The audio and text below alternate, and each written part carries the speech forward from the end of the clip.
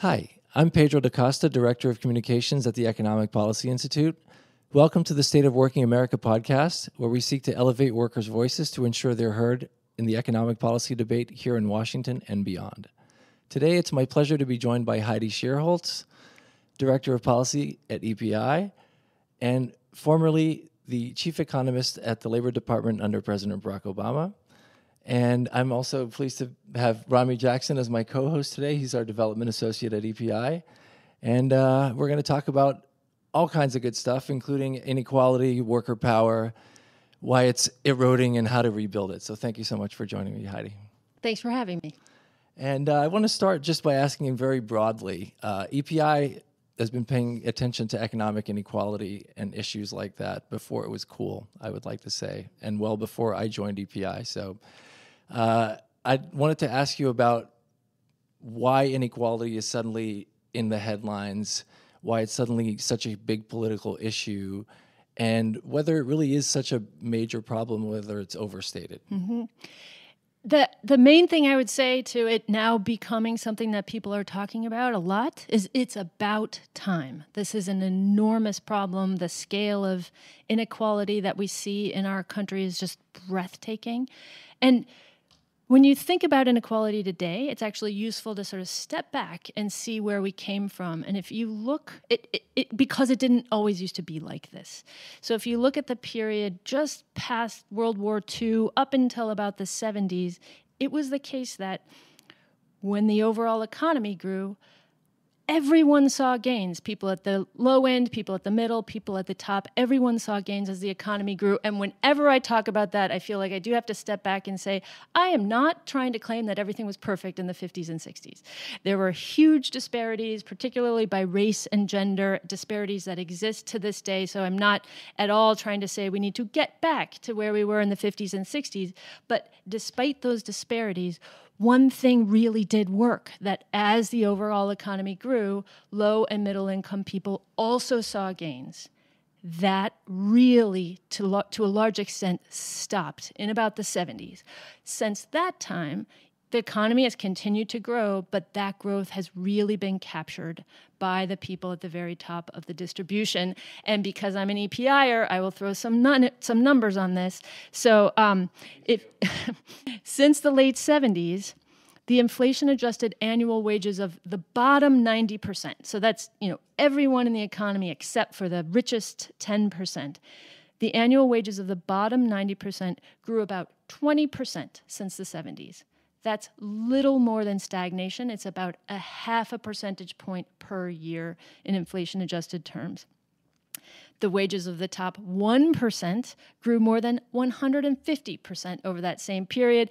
And because the inequality in this country has this sort of fractal quality to it, that the higher, the smaller and smaller sliver you are at the top, the more and more growth you have seen. So the wages at the top 0.1% of 1% grew almost 350% over this period. So it's just been a breathtaking expansion of inequality over the last 40 years in this country. So could you talk about the forces behind that? Because there's some sense of inevitability in that it was maybe just the way that capitalism works, and maybe unions weren't that effective. And could you talk about the role of kind of the erosion of worker power over those decades and what happened? Yeah, I think that you touched on something that's so important in this conversation, because I think the people who have benefited from the rigged economy that resulted in this increase in inequality, they really want us all to think that what's going on is just the natural outgrowth of a modern economy, and there's nothing we would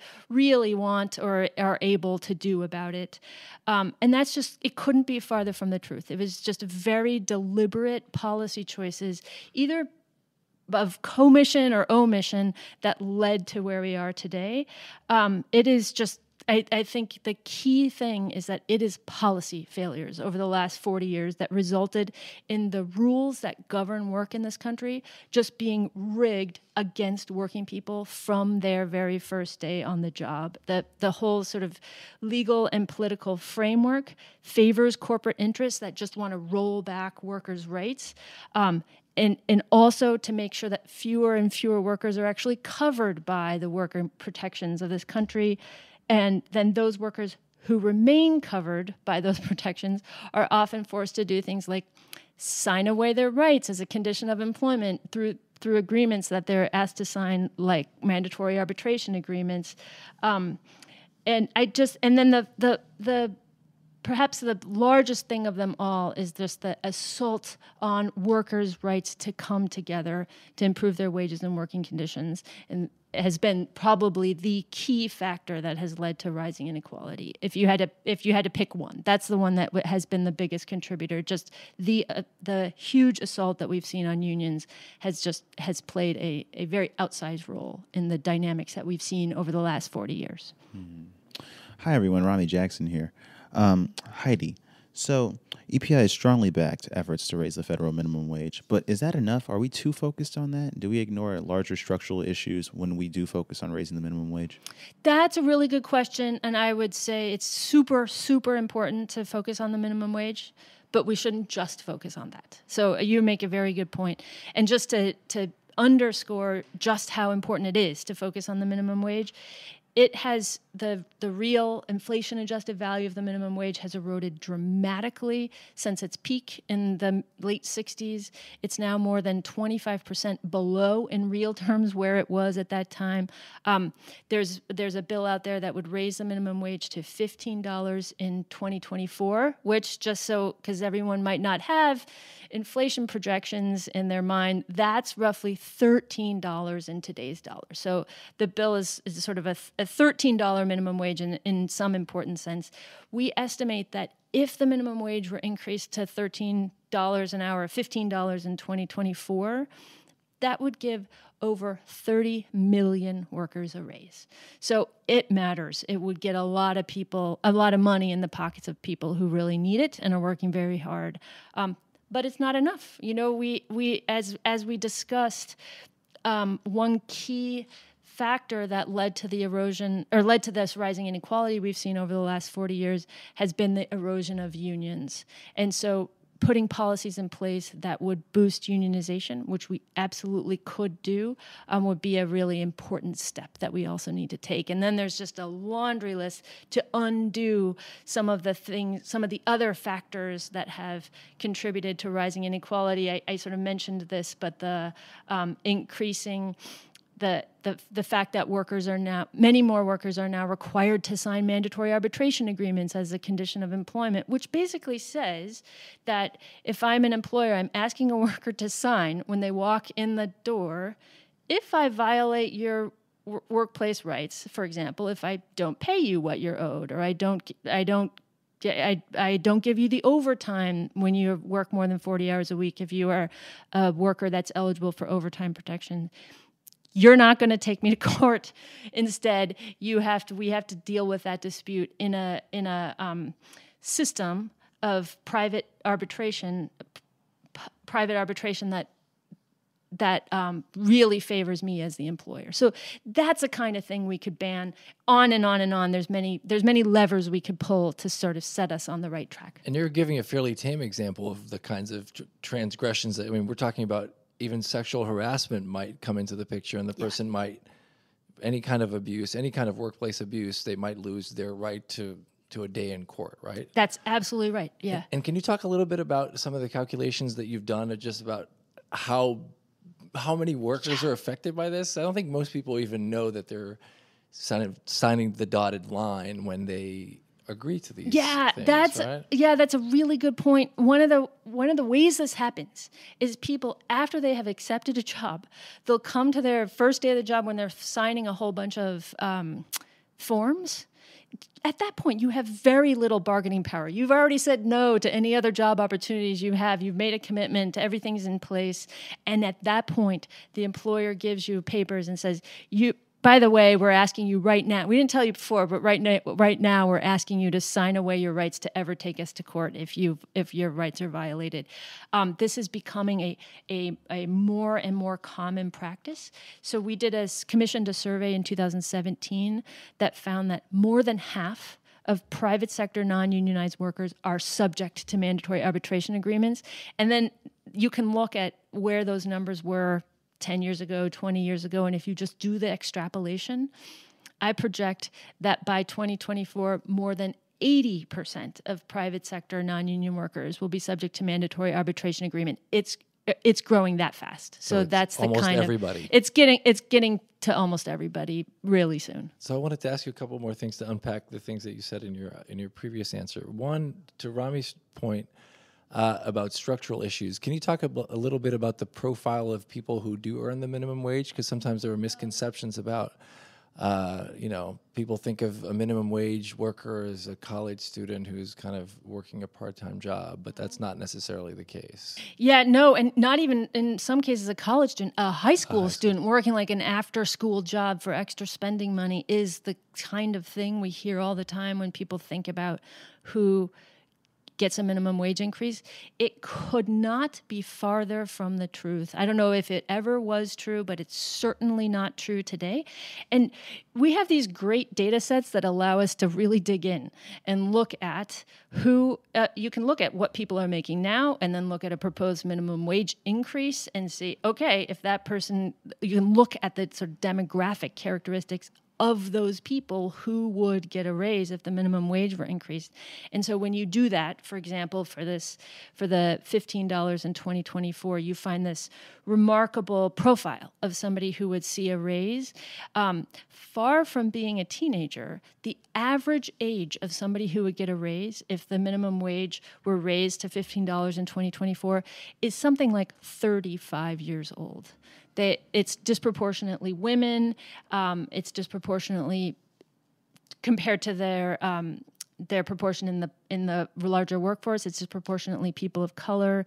It is it's quite well targeted. There's many parents who would see an increase. It really is getting at people who depend on these earnings to make ends meet. So it's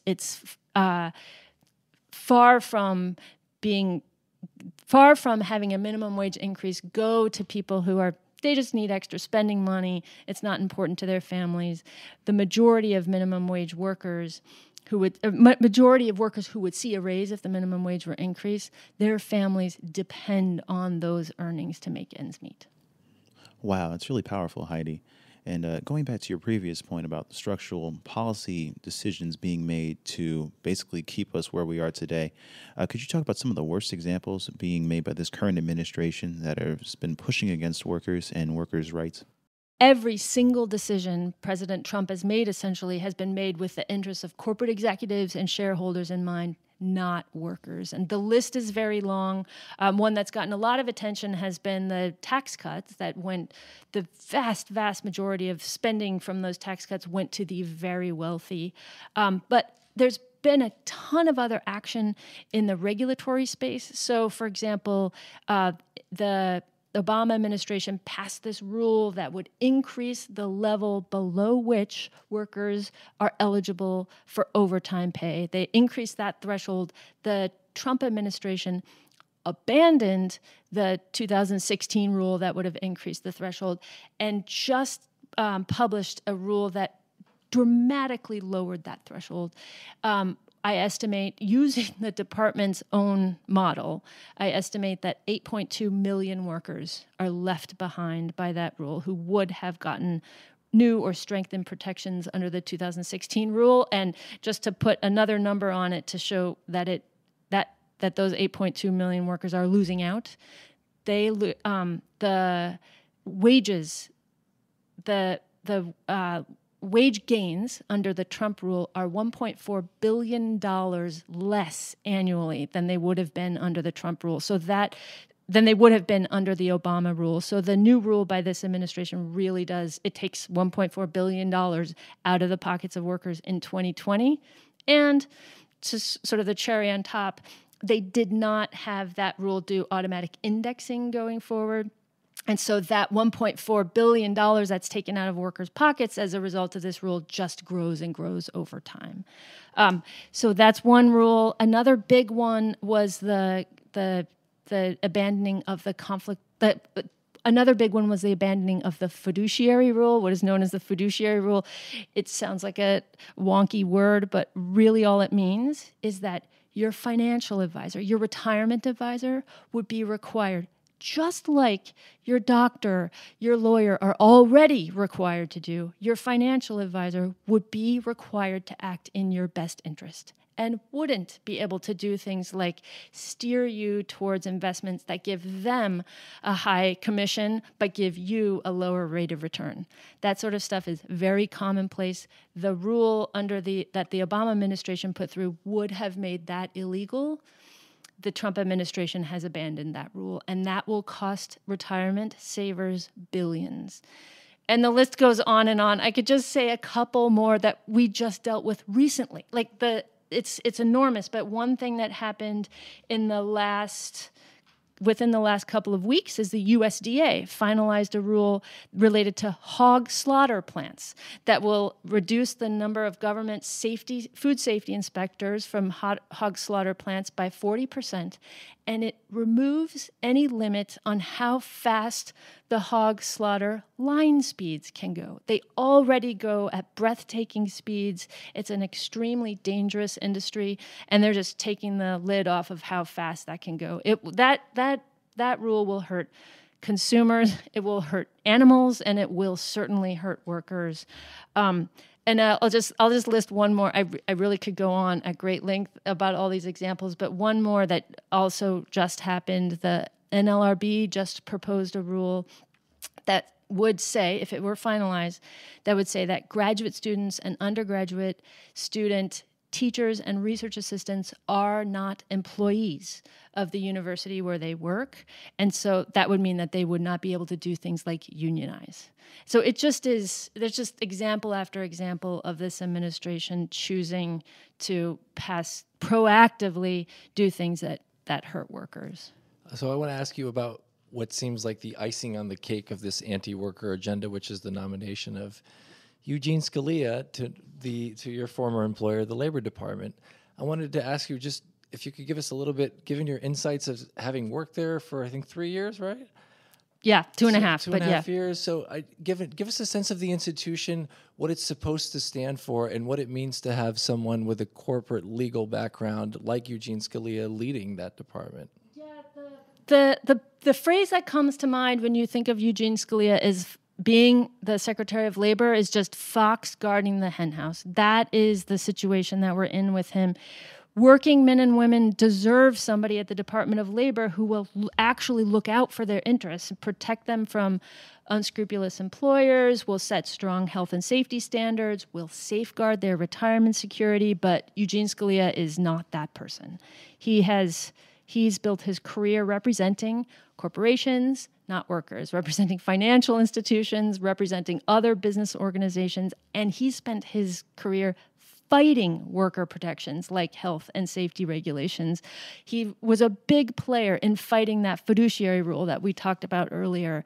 He's just, it is a real disaster for the working people. I want to get into some specifics because I think they're pretty amazing, right? So this gentleman argued that ergonomics was kind of quack science, and therefore people who have workplace injuries related to repetitive stress shouldn't really be paid back. I think he was the lawyer for Walmart on a case. Do you remember the specifics of that case? I don't remember the specifics of that one. So he was a big lawyer for Walmart. And he was also involved with the SeaWorld lawsuit. So the list really goes on, and it's fairly egregious. It's colorful. Yeah, it really is. He absolutely has a track record. I mean, it fits with his administration. It's just many examples of a track record that just puts the interests of bosses over those of workers, and that is not the mission of the Department of Labor. Well, are you encouraged in any way by the upcoming, Democratic candidates supporting workers' rights? Because it seems like the party has been slacking on that for quite a while until relatively recently. Yeah, it's really exciting. It is about time. The inequality has been rising for 40 years, but we really are seeing candidates get out in front of really talking a lot and specifically about what's going on with dynamics of inequality in this country and specifically what we need to do to fix it. And a lot of candidates are putting out really bold proposals, stuff that's doable, but that we haven't seen before to boost to boost labor standards, to boost unionization. I mean, on the union front, we are seeing candidates not just talk about the importance of unions, but actually getting out on picket lines and striking with striking workers. It's a huge shift. It's really important. I think it's a big bright spot in where we are right now. And so, what are some of the vibrant, spots of labor activism that you've been really paying attention to? What really gets you excited? Mm-hmm. So, the teacher strikes of last spring, that felt like a real turning point for me. It was just the energy that those teacher strikes happened really organically. There was a ton of energy, a ton of support for them. They were incredibly courageous, and it started in West Virginia, but their courage just bled everywhere, and it happened in many more places. They were really, really smart about what they were doing, and they really were striking. They care about their own wages. They need higher wages, but not just for their wages, for the common good, for the quality of education for the kids that they are teaching. Parents were supportive of it. It just was a really exciting time. Yeah, and just going off of that, I know you can't support specific candidates, but is there any policy or idea that you're seeing related to labor coming from just the variety of just different proposals being shot out there that you're really excited about? So one of the things that many of the candidates are now talking about is something that is getting more conversation. It hasn't been really pinned down exactly how this would work, but implementing some mechanism that would help us move from a system of enterprise bargaining, which is where a union organizes individual workplaces, to more of a system of sectoral bargaining, where you could have bargaining at the level of a whole industry, which happens in other countries. Totally happens in other countries very successfully. See. It's not something that we've done here, but it is something that candidates are seeing. All right, maybe it's time here. So there's a lot of really great discussions about that sort of thing. It's just really exciting. Sorry, what about the notion of workplace democracy? And I've even seen proposals, I can't recall quite from whom, about the notion of rather than having to opt into a union, that workers might automatically be unionized. That sounds fairly far away from where we are now. It certainly is. But how do you view the concept of workplace democracy? Just the idea. Where we are right now is so far from that, where we have good survey data that shows workers who, and we can look at it over time, non-union workers who say that they would vote for a union in their workplace if there was an election tomorrow, and the numbers are huge. They're really high. Workers know that that unions would be really important to them sort of getting their fair share of economic growth, but they're thwarted in many ways. That when there is a organizing drive at a workplace, employers now typically hire a union avoidance firm, a union busting firm, consulting firm that just has a tried and true playbook for how to keep this from happening, and they throw everything at the organizers to try to thwart the drive, and they have been very successful. And then there's also the case where even when a union does have a successful drive, then employers will drag their feet into being able to actually get to a collective bargaining agreement, so workers will actually be able to see the benefit of that union.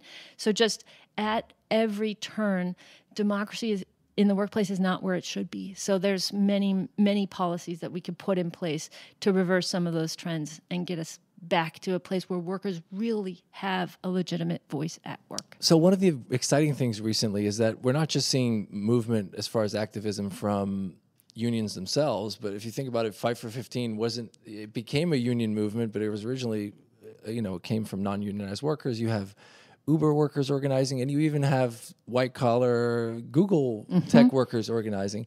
Could you talk about that in the context of EPI's research on the benefits of unions beyond the people who are actually union members? Yeah, that's really important. So there's two things there that we are seeing in many ways, not just in unions, workers coming together to improve their wages and working conditions. Through Fight for 15, through Google workers walking out because they not okay with the environment of sexual harassment at the company, et cetera, et cetera, et cetera. It's just there's just a lot of vibrant stuff going on right now.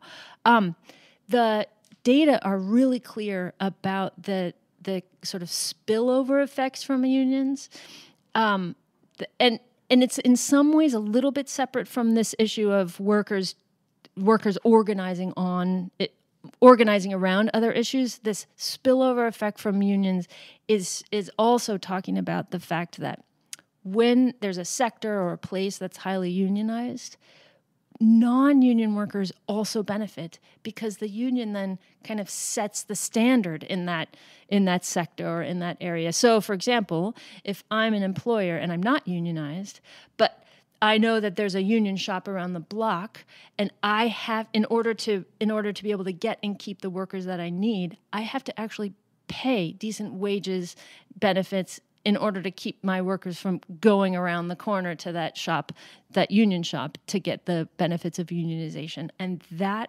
effect, that spillover effect, that ripple effect from unions is a really large effect, and it really does underscore the unions are actually good for all workers, union workers and non-union workers alike. Wonderful. Thank you so much, Heidi. I really appreciate you taking the time.